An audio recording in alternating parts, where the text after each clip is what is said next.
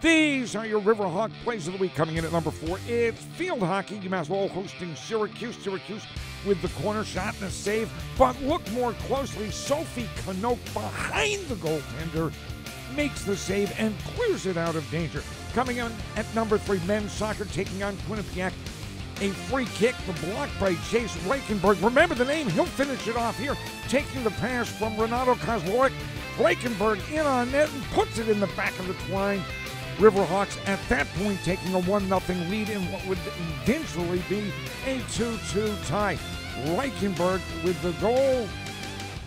Nice finish. But remember, he had started it. Coming in at number 2, women's soccer.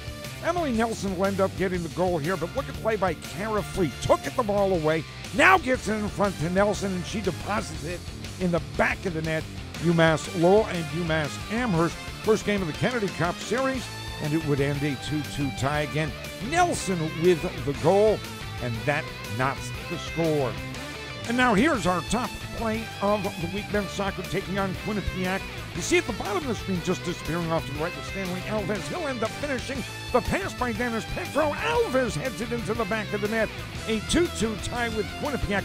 This goal coming late in the contest. And it makes all the difference in the world, doesn't it? Those are your Riverhawk top plays of the week.